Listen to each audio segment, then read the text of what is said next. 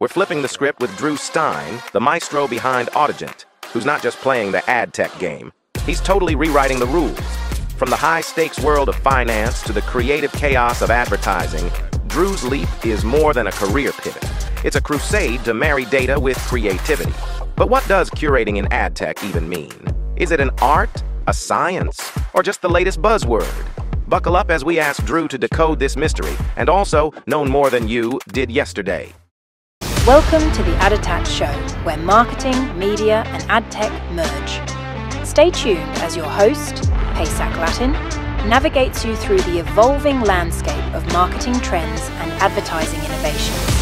I am your host, Pesach Lattin. Today on the ADOTAT Show, we're looking into the data-driven world of Drew Stein of Audigent, where cookies are out and innovation is in. We're going to explore how Audigent's game-changing tech is turning the ad world volume to 11, one first-party data point at a time. Hey, Drew, before we get started, how are you doing? I'm so well, Pesach. Thank you for having me here, and excited to share more with you about Audigent and our mission and what it is that we've been accomplishing. And just want to go ahead. Sorry. Love the work that you're doing, and I'm actually a follower of yours, and think that the content you're putting out is absolutely fantastic. So thank you for having me, and thanks for fighting the good fight and putting out so much great content around ad tech. I appreciate it. Thank you. Couldn't do without people like you. Obviously, we need guests. That reminds me, whoever wants to be a guest, hit me up. I honestly, I read a bunch about what you do, and I have to be honest, you yourself made a significant transition from finance to the creative world of ad tech to blend creativity with technology. And I try to find out really what exactly you're curating. And the best guess I can have is if you guys were like a big collection of baseball cards, and each card represented a player with different strengths and teams, and I wanted to create the best team for a specific game or match my collection against a friend's team based on certain strengths, such as batting average, pitching speed, and fielding skills, Audigent does the same way kind of with ads. Yeah, I mean, curation is a really exciting topic right now, but at its core, it's pretty simple. There's an old way and a new way, right? The old way, as an industry, we were taking data, we were putting it solely through the buy side and using tools like DSP platforms to look at all of those different data sources and address open exchange inventory, and then essentially become the optimization tool for all that great data and all that great inventory. Curation is simply putting data through the supply path, right? It's the new way.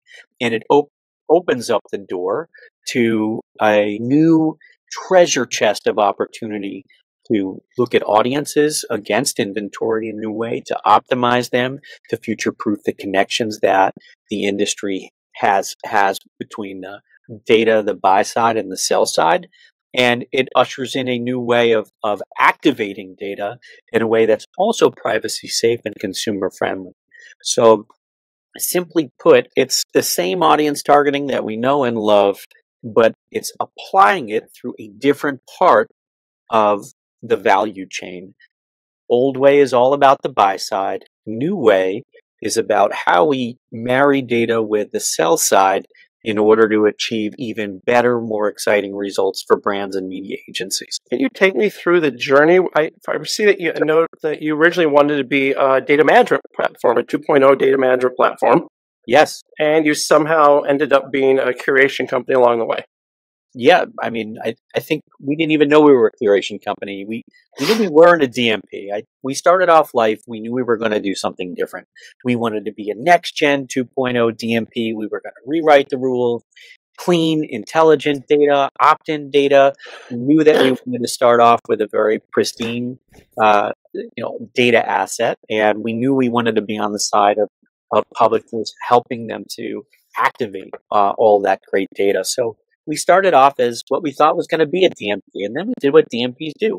We would aggregate the data, we would clean the data, we would create high-performing taxonomy and segmentation, and then we'd punt it. We'd punt it into a DSP or a data marketplace, and then we'd have to wait 30 or 45 or 60 days to finally get back some kind of report, whether the data was used or not. And it would be like one line, it was spent. Did someone spend money on it? Did they not spend money on it? And we just said, this doesn't make any sense. How is it in an ecosystem that has so much real-time data on the buy side and so much rich signal on the sell side, right? Right. How could the data companies have zero signal? How could we have no idea whether we were adding value with the data sets that we were providing? And that's when the light bulb kind of went off. And we wound up going to partners like Xandr and PubMatic, and we said, hey, we want to experiment with putting, this is 5+ years ago, putting data through the supply path. What would it be like if we packaged data and inventory, if we enriched, or if we curated our data against your inventory and put it together in a PMP or a deal ID, right? And send it to our clients that way instead of a DMP segment. And the rest was history, right? Xandr was Xandr Curate. We alpha beta launched with them. We alpha beta launched Encore, which is now connect with PubMatic, two very robust partners and platforms. And we were off to the races. 5 years later, Curation is now $1 billion part of the ecosystem. And the next 5 years, it'll go from 1 to 5 billion in half that time, with the amount of exciting players coming into it. But the basics are data through the supply path is exciting. It works. It can be future-proofed. It can provide a lot of value-added insights. And it opens the door to doing things that we couldn't do the old way. So we just got frustrated. We got frustrated with the fact that we had to wait so long, that we had no way to optimize. Now we've got all this great signal, and we can do things that everyone else was doing. We can optimize. We can future-proof. We can provide value in a way that we couldn't do it before. How do you think that your background in finance shaped your approach to data and analytics? Well, it's funny. There's always a right answer, right, in finance. And there's whether it's valuation or whether you're working on some kind of M&A transaction or some kind of financing. There's like an IPO or secondary. There's kind of a right answer. There's a goal that you're kind of working towards, and there's a discipline towards getting there. And that's the same within media. It's a lot of numbers, it's a lot of math, and there's a lot of discipline to kind of get there. It's funny. I think about my time in finance. It helped me focus. It helped develop an analytical side. It helped me to become very numbers driven about my approach to finding the right answers. And in media, there are right answers, right? There's the right kind of performance. You're working towards goals. There's the right kind of targeting. There's the right recipes for coming up with an answer. And so there are some similarities between the two, but I think it's the rigor of the analysis that you do whether you're in finance, and the rigor that you do in the analysis from a data science perspective to find efficacy, that are just very, very basically similar. Do you think that data scientists were somewhat agnostic, for lack of a better word, when it came to results? I think a lot of data science was used on the front end, but less so on the back end. And part of that has to do with the tools. I mean, log level data is kind of new here. Right? Data science was always thought of something we did up front to build audiences that have efficacy and drive performance. After that, I think a lot of people would walk away. They would punt. Traditionally, they would punt their data segments. They would walk away. If they work, they're geniuses. If they don't work, you obviously did something wrong with your hands-on keyboard. We're at a place where that's no longer the case anymore, right? When you are actively involved in optimizing data through the campaign cycle now, which is what we're capable of doing as a data company, you have a very different conversation and relationship around analytics. It's the same when you're getting that log level data back. It allows data companies to be data companies again and use data science to inform the performance and to optimize. And I think that's the big difference. I think before they were just looking at kind of the beginning of a campaign and how they put audiences together and then walking away. Now you actually have to put your money where your mouth is. You have to not just use data science on the front end to create those audiences. You also have to use data science around the back end, where you take that log level data or you take all of that performance data, and you have to show and prove what you provided was valuable and be able to optimize it in a loop. And I think that's why there's been this quantum shift from in terms of like really focusing on performance. What challenge did you face in the early stages of creating Audigent? Oh, There were so many. I could tell you 6, 7 years ago when we're talking about being a DMP, people are like, you want to build a DMP? That's crazy. You want to build a data company in this day and age? That's over with. It's all about the CDP, or it's all about some other acronym. And I think people thought we were crazy. I mean, we don't look too crazy now. I mean, it's hindsight 20 with the code that we have across over 2 million websites, mobile apps, the implications of what that means for being at the forefront of privacy sandbox and the deprecation of cookies. We look pretty good. Hindsight 2020. I think a lot of people wish they started DMPs 6 or 7 years ago. Now thinking about where we're at, but yeah, I mean, we had some challenges going through what I'll call we hear no a lot raising money. It's not cheap to build something like what we've built. We've raised $40 million to date to be a data technology and data infrastructure company for our pub partners, for our other data partners, and to provide what we do for media agencies and brands. I'd say early on, the hardest thing was we were at ad tech was very out of favor in the venture cycle, and specifically data and DMP style companies like ours were extremely out of favor on top of that. So we picked an out of favor product and an out of favor cycle industry, but managed through it just frankly by building a great product and having to show and prove every step of the way, every moment proving ourselves, and eventually you hit your numbers every year or exceed them for 5 years in a row, and all of a sudden people's attention perks up and things become a little easier. But early on, man, was it hard to raise capital. Was there this point where you, like an aha moment where you realize, oh, we're not going to be a data management platform. We're going to be something different. And you're like, oh, we're going to be a curation company. No, it was Greg Williams who finally, when he came over from MediaMath, it was Greg that finally, and he's the president of our company, that the first thing he said, he goes, Drew, you're a curation company. And I said, curation? I don't even know what that is. He's like, well, you're curating all your data against the supply path. And I said, Greg, we're a 2.0 DMP. And he's like, Drew, you are something so different than that at this point. And I know people aren't using this term now. And this was, 3.5 years ago when he was just a senior advisor before he officially became president. And he's like, but you are, I think, the industry's first curation company. And that's when finally, I think we took a step back and embraced it. And I said, Greg, I think we are a curation company or whatever that is. And we embraced that moniker. And now it's a huge thing. And now like I said, yeah, I think DigiDay had a WTF on it just recently, right? Yeah. You made it big when you got there. we're a box in the Lumascape, right?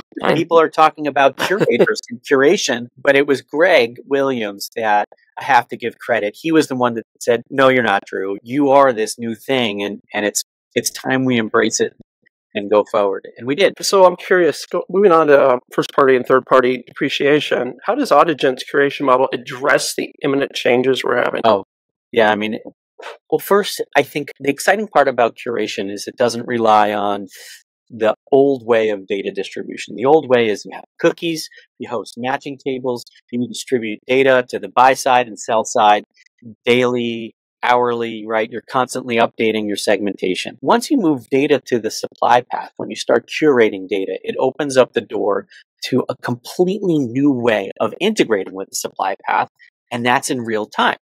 So gone are cookies, gone are matching tables, gone are the kind of traditional ways of distributing data over and over again. And what that gets replaced with is what we joke, it's RTDP, real-time data protocol integrations, but we joke and call it R2D2 integrations.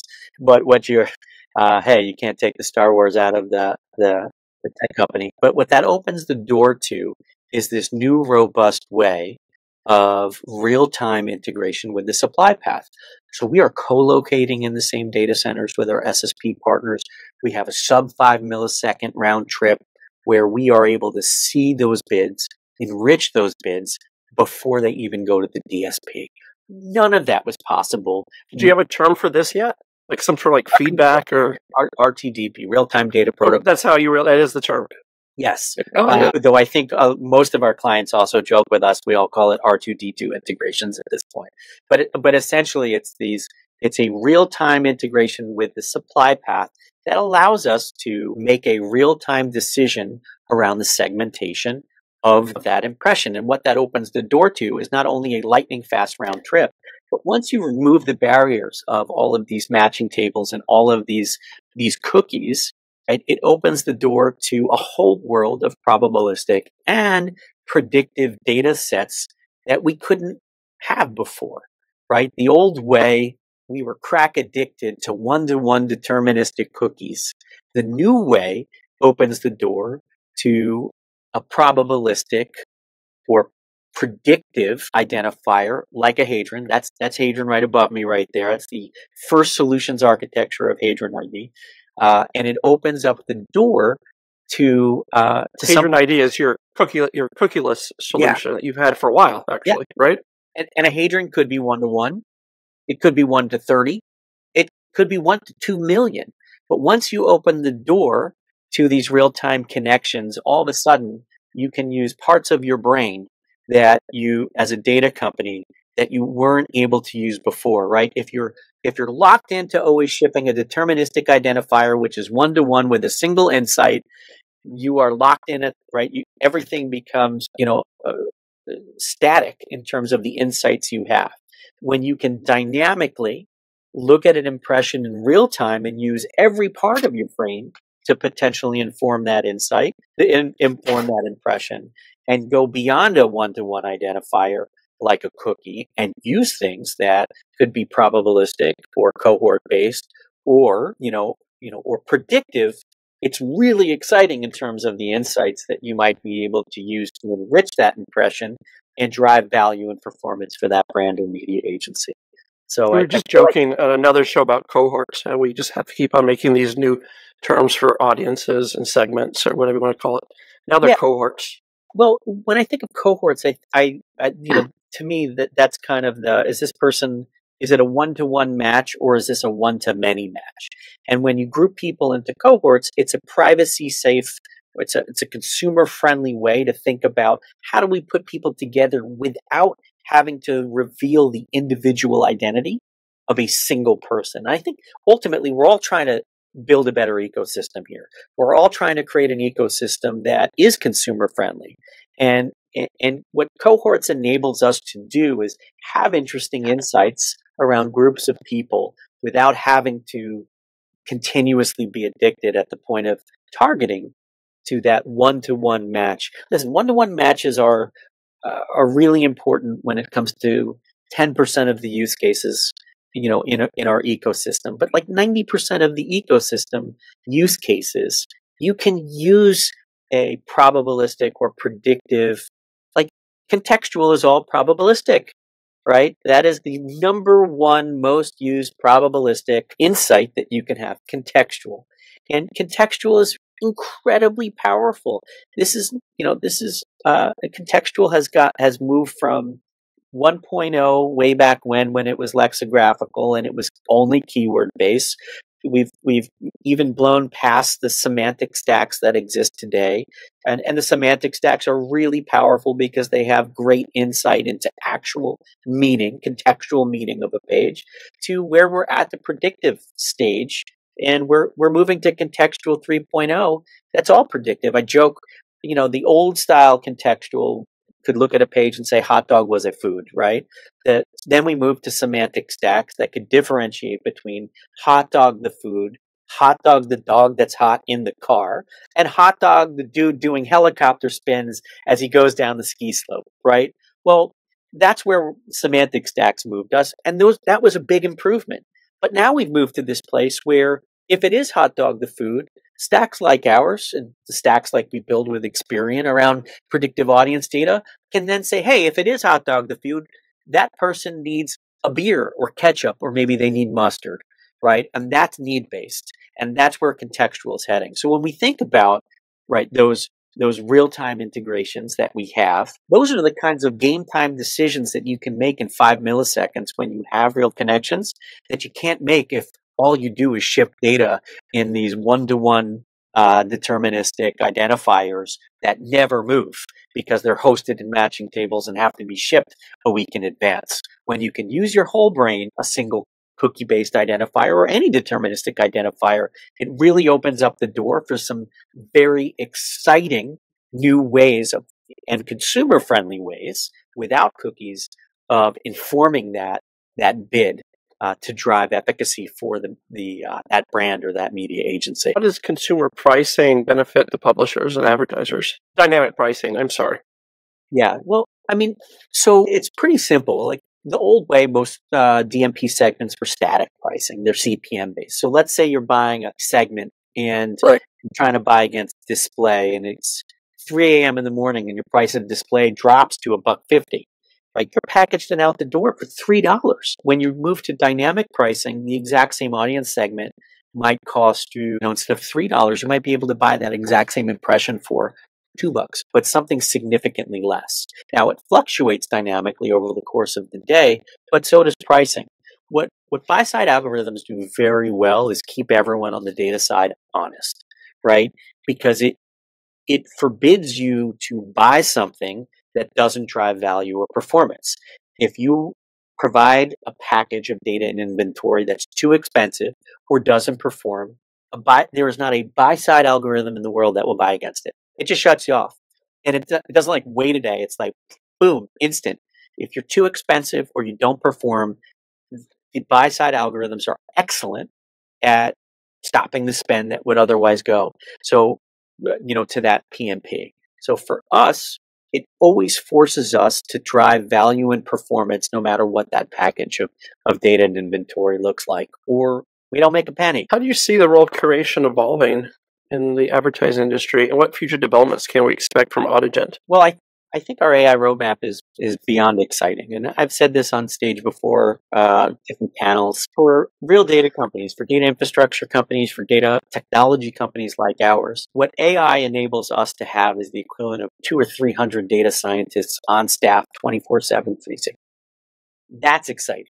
For data geeks like us, where we are constantly measuring, where we're constantly analyzing, where we're constantly optimizing, the ability to automate all of that and get better and smarter and drive more efficacy around, the data and combined data and inventory packages we have are massively going to benefit from these changes, right? The old way, we don't really have the ability to flex and build technology on the buy side. The way we can flex with partners, index exchanges, is a great example of a partner that really has opened up their architecture to allow companies like ours to build something great on top of that. And and so when I think of curation and where it's heading, right, the ability for us to continue to invest in our stack, doing what we do well, continuing to get smarter about not only how to package, but how to optimize all of these signals is really what the future of curation is about. And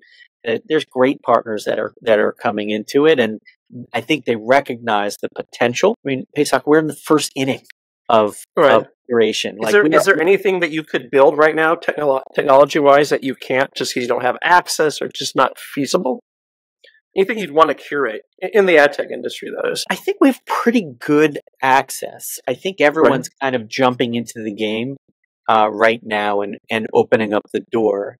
Is there anything not in real time that should be? Well, I think a lot of the buy side data. I mean, just remember, we've only done all of this because the opportunity doesn't exist in the same way from the buy side. I actually think there'll be some real back to the future moments. I don't think it's one or the other, by the way. I think when you talk about like dynamic pricing, it really reminds me of like 2000, right? Media first came out with this, and you had the slider scale and everything, and everyone said they were crazy. Yeah. Now, well, I do think you use it for everything. Yeah. Listen, I think dynamic pricing benefits media agencies and brands, and I think it. Is there a problem with billing though? Have you had any agencies that? No, SSPs have a tremendous job. The SSP stacks are more sophisticated than they've ever been. Right. And by the way, I'm bullish on the future for what buy side stacks are going to be able to do with data. I think we're now, I'd say Trade Desk is at the forefront. If there's any stack out there where the buy side data is still really doing well, That's an example of a stack where I think the future of buy-side data is exciting. I think they're also opening the door to, whether it's custom bidding algorithms or whether it's real-time data integrations for contextual on the front end. I think the trade desk is actually doing a fantastic job, and I think from a buy-side data perspective. So, when I think about the future of curation, I think about this. I think about some kind of balance between buy side and sell side data. There's also the ability to apply percentages also on the buy side on platforms like the trade desk. So I do think that we're going to see both sides be healthy moving forward. But when it comes to cookieless data, I think the sell side is frankly just more invested and more advanced at this point. We all have things that keep us up late at night or fuel our daydreams. Is there something right now that's like really in your mind space? Well, there's a lot of stuff that's out of our control, obviously. We have no crystal ball when it comes to regulation, and the ad tech industry is really not driving the narrative around ad tech. Ad tech doesn't drive the privacy narrative. I think Google is. Unfortunately, Apple is actually Google, Apple, yeah, and maybe the FTC. Facebook. The funny thing is, Apple drove the narrative far before Google ever drove the narrative, and right, especially on the mobile side. Yeah, and so did Facebook. And so I think as an industry, we have to start helping the broader consumer, broader regulatory world really understand the difference between ad tech and big tech. It's funny. For so long, people have said, hey, we're in media or we're in data, we're in programmatic, this is not life or death here. We're not solving, the world's problems. And for some reason, I used to, I'd be like, oh yeah, no, this is just commerce. I don't believe that anymore. I think we're talking about the free internet at this point. I think Dave Morgan said this yesterday. Not yesterday, I interviewed him last week, but we just released today his interview. He basically said he feels like the advertising, especially when you go to places like Ukraine, you get to see how important this is, because there are countries, Russia being one, where without advertising, there's no free media. The government controls everything. Free media is absolutely critical to political discourse. Free media is right. I mean, when you look at the toxic echo chamber of social media, right? And my belief is that those algorithms. Any specific one? I mean, how about all of them? How about? No, you don't need to be specific. I think generally any educated person can look at the echo chamber that is social media and know these algorithms are feeding you just crap all of the time. And the amount of disinformation is scary across these networks. So when I think about what it is that we do, I do think it's actually very, very important that we nail this. I do think that ad tech companies need to own their privacy narrative, because we are the ones at the forefront of protecting the free internet. Right? What we do actually is very important. What we do absolutely matters, because monetizing the content of publishers, monetizing the data of publishers and keeping them healthy and in business drives a lot of this great content that's out there, which is critical for societies like ours to even function. And I do think that, as an industry, we've missed the boat. We have to start seeing how important we actually are. And perhaps it's sad. Jon Stewart was a good example. It's like, oh, he just came back to television. And one of the audience questions that he had was, does it bother you that, all of these kids these days are getting all of their news from social media? And the answer is, of course, yeah, how can it not bother people, that are out there? But we have an industry that I think is important. We have literally the engine that keeps the free press, keeps the free media, and all of that content in business and churning. So, those are the kinds of. So you ask me what keeps me up at night? That keeps me up at night, right? The responsibility. That's what I'm hearing more and more from people, not from people more our age than people younger, is that as they got older, they realized this isn't just a business. And you're like the third person this week I've had this conversation with, that there's a responsibility, not just to their employees, but to the general media world. In the soap opera of ad tech, is there a plot line or a plot twist that you have right now you want to tell us about? I don't know that I have a a plot twist other than there's so many players that are out there. I think that, sorry, I don't know that I have a plot twist that particularly comes out. I think we know what, who the major actors are, what the plot twists are. I mean, I'm very encouraged and excited, about what I'm seeing out of Amazon right now. And I'd say if there was one curveball everyone should see coming, it's the exciting things that Amazon is doing as a company to embrace, the overall ad tech ecosystem. They are, I think, the company to watch over the next 2 to 3 years. They have incredible data. They have a deep understanding of how the ecosystem works. They're very pragmatic in their approach to how they think about the different ecosystem partners, and they're very open, frankly, to partnering. When I think about what I love about ad tech, right, and I'll relate this back to Amazon. Most ad tech companies rely on it. It's very random.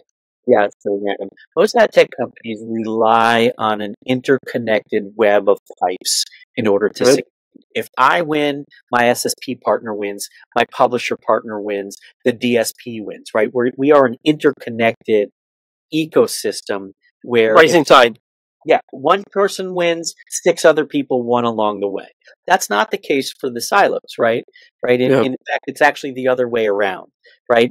You could say when Apple wins, other people lose. When Facebook wins, other people lose, right? It's not the case for the silos where everything they do is interconnected with other people winning. Amazon really gets that. And the reason why I say if there's one plot twist to look out for why it's Amazon is because they're building platforms to enable other people to win when they win. And that is really unusual for a company of that size. And that's why I think that they are one of the most exciting emergent. They're not emergent at this point. Tens of $1 billion, it's not emergent, but one of the most exciting players because I think they got the equation right. In order to win, everybody's got to win. And that's what excites me most about, the future, their future and what they're going to contribute to the ecosystem. If you could have lunch with anyone on a desert island, who would it be and what would you eat? In the ad tech industry.